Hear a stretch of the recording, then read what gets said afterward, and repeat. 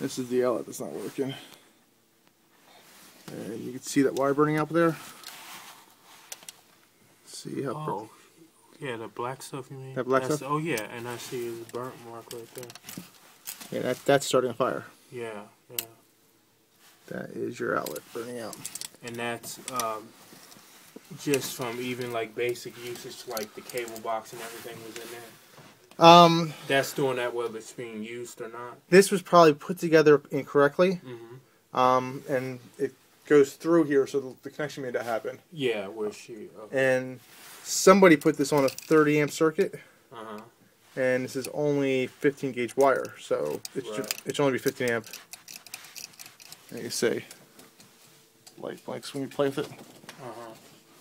That's just from right there. Alright, I'll replace that and get that fixed for you. Okay, we're in the panel. Here's that circuit that was on the 30. That was sparking out.